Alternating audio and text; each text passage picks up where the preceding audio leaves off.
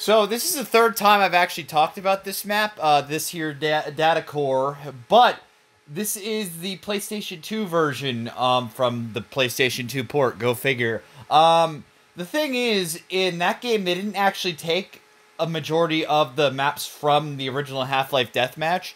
They took Datacore, Stockyard, and Snark Pit. Now, I haven't played Snark Pit yet at all. I did test out Stockyard in the on the PS2 disc before. I know there's minor differences. Well, actually more than minor differences, but we'll get to that when we get to that video. Datacore here is interesting because fundamentally it is very similar, but it's been compacted in a way that is kind of lazy, but the laziness kind of runs deeper than that, which is, it sounds like I'm saying that they did a bad job converting it into from the PC to the PS2, and that's not really the case, but, well, let's take a look here. So, right away, they actually spawned me here. You'll notice that, wasn't there another area here that, like, you know, set of areas with, like, you know, the one, like, you know, kind of, armor charge you can only get with the long jump, stuff like that?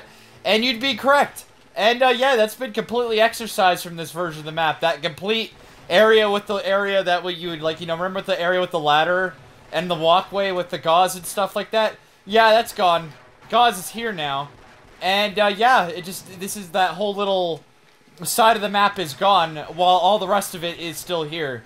Obviously, they were trying to make it more suited for 2 people, but like, the oddity of this map runs deeper than that, because you'll see here that there's crossbow ammo, and there is not a single crossbow in this version of the map. There was a crossbow in the version of this map on PC, and I can even point out where the crossbow is, but it's not here. And there's even, coming into this part, if you get up here, which this, I should mention, this, if I can actually do it. Am I a failure? I'm a failure.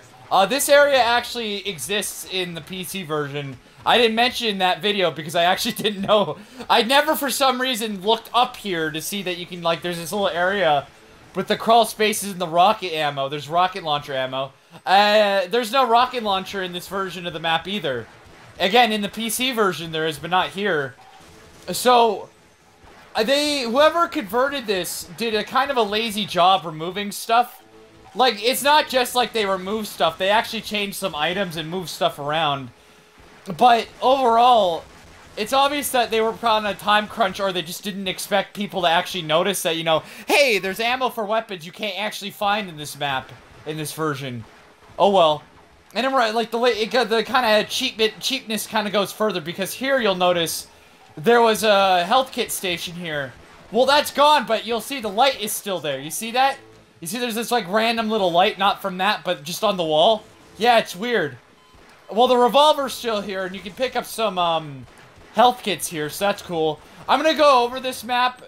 The charger's still here. I'm gonna go and talk about all the items still, even if I'm kind of covering the same ground from the PC version. I know there's trip mines that aren't here anymore. A lot of what I've been saying sounds really negative, but this is still a fun map. You know, you just gotta take into consideration that what we're looking at here was made for 2 people, and not 8, as I'm doing here. See, yeah, here, you'll remember there's a corridor that would lead off to the other part of the map. Well, that's gone. And the area, I just realized I can't mention, the crossbow is hidden under some stairs in one of the side of the map they cut out. This is still here, though. I don't know what Jack's up to. I'll put him out of his misery. But yeah, get the shotgun here. Take a peek of where they forgot to take out the lights, even though they removed the suit charger. Like, I don't know on the PC version, I mean PS2 version, if there's a check in the map itself that disables those lights. And then it's just like when you bring it back from the BS2 format to PSP to get reactivated. I don't know. Anyway, here's your little hiding area. You still got grenades here to dick around.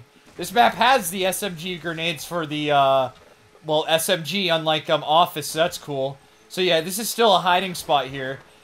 But, you know, less effective when you consider the fact that I can just look at your screen when, you know, you're actually playing in the same room on the PS2 version. Anyway, here's this area. I do believe they added in more grenades in this part compared to the original rendition. You can still go up this way to grab the non-existent trip mines and get back into here. And obviously, I'm just gonna... Wow! My gauze jumping is slapping a belly right now. If you climb up like a normal person... I don't even know if gauze jumping is a thing on the PS2 version. I'll have to check that at some point. But yeah, the long jump's still here. So that's cool. They didn't take that out. And that can be really effective, obviously, when you're dealing with your friend. Because, you get the speed and, the distance and stuff. And that's the whole thing. Move, Mario. Well, I'm just... Yeah. I'm just gonna stop trying to shoot anyone because I'm doing a terrible job. That's really it. Despite the fact that it's been a little bit compromised in terms of its original vision, it's still quite little fun. I really don't see any particular reason in actually playing this over the original PC version.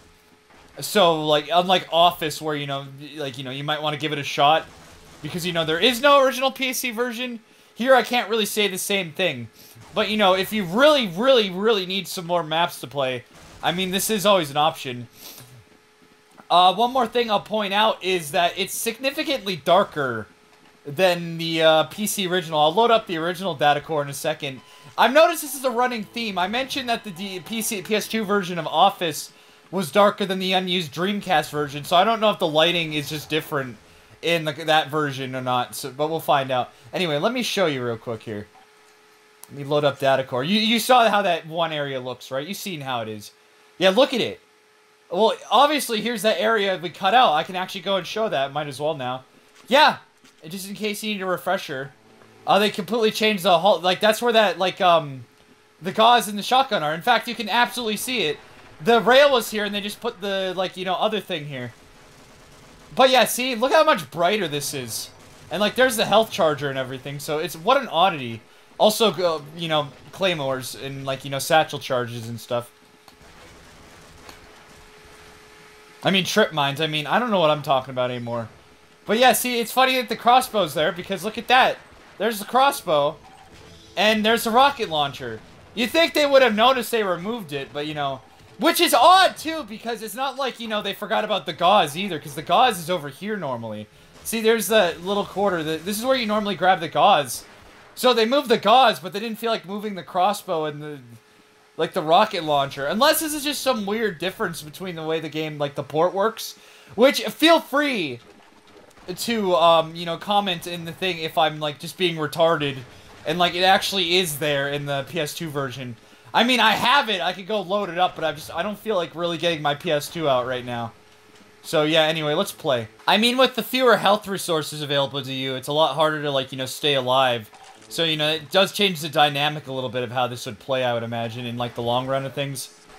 But, if they were willing to, cut down Datacore here, it makes you wonder why they didn't take any, almost all the other Half-Life maps, in the original Deathmatch and convert them like they did. Because that would give you a lot of different ones to play on.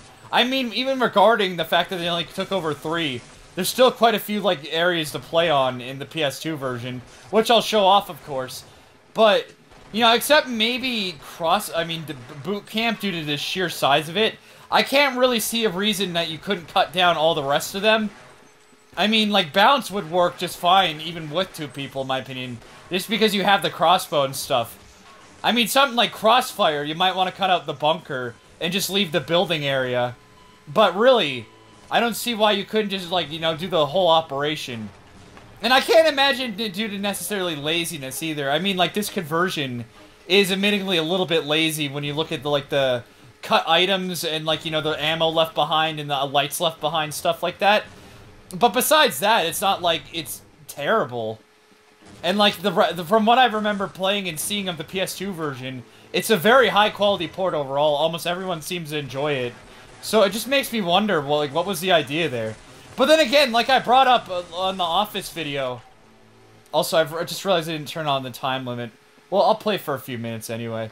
But it's like I pointed out with the PS2 the plans for, the Deathmatch, how they wanted to have bots and, actual split screen and stuff like that, and they didn't go through.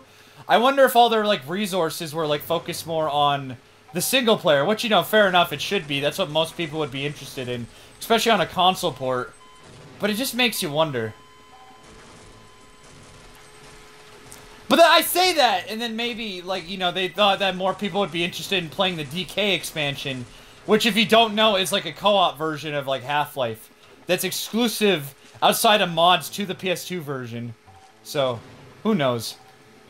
It's all very confusing. I mean, it's not like this version was rushed either. Apparently, there was thoughts about making this thing as early as 1999 in terms of, like, the console ports. Like, I know the PS Dreamcast version probably would have been worked at the same time. See, that's the thing. People like to kind of write it in a way, like, write it off as the PS2 version was, like, rushed together from, like, assets of the Dreamcast version that didn't come out. But no, that's not the case, because, you know, you couldn't rush. The architecture of those two systems is very different. And there's content and, like, stuff in the PS2 version, and the way the models, like, animation works in that version, like, you know, the models in that version are far more detailed and stuff like that, even compared to the high-res pack on the PC version and the Dreamcast version. That obviously there's a lot of effort being put into it. It's more so they were probably worked at this on at the same time, and, like, you know, some of the ideas were shared between them. And I would imagine that the reason the multiplayer was changed a bit on this version is just because of the fact that they're still working on said Dreamcast version for most of, like, the life of this, like, you know, the PS2 version development as well. You know, things gotta get cornered cut. I mean, considering that the Dreamcast version wasn't even gonna launch with a multiplayer mode, shows what their priorities were, like, solely on the single player. And remember, they were developing Blue Shift at the same time, for the Dreamcast. So, you know, there was gonna be a lot of original content outside the multiplayer they were working on, for both versions. It's all really interesting. And with that headshot, I think we're about done here. So yeah, PlayStation 2 Datacore, there really is not any particular reason to actually choose this over the original Datacore. So, you know, this is more just a curiosity than anything else. Like, it's not exactly not fun to play on the PC version, it's just, you know, it doesn't really offer anything over the original PC version, considering the fact that, you know, you had to take effort to get this onto the PC version, like extracting it from the PS2 disc and all that. So, you know, yeah, don't really, unless you're super bored and curious like I always am, then, you know, just stick to the original. But it's not actually terrible on its own merits.